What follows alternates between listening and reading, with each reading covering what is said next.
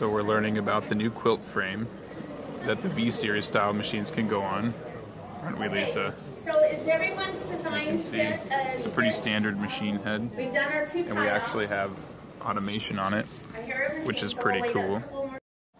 All right, so it looks like are we all ready, Neil? Okay, yes.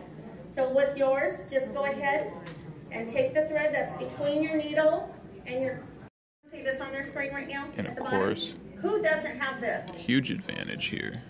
We have one there. Is that we have auto needle thread as well. Okay. Whew. You're supposed to be with us. Pretty slick. Lisa's getting ready to run the machine after setting a pattern. It's as easy as pressing so. And we'll see it'll engage. And it's going to go ahead, pull the thread, and it's going to fire itself up.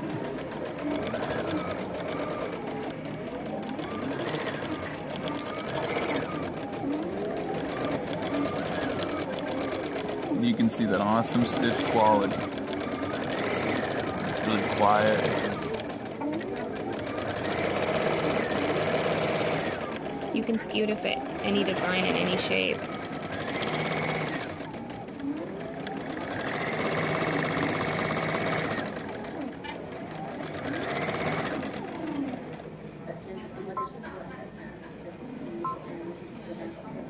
And the cool thing about running this on a frame is that this machine actually does have a thread cutter.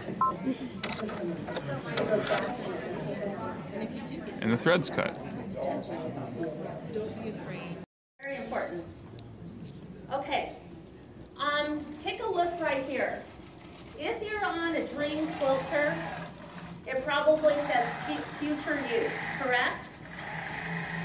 If you're on a 2400, it has something about a thread cutter. So again, our 2400s have a thread cutter. Hooks to hang the Dream extra quilters do not. fabric. And that's All the way purely around. because these are quilters. I mean, this doesn't have feed dumps. It's only going to do the job of quilting. So you don't really, quilters Very do not compact need and or want durable. to cut their thread.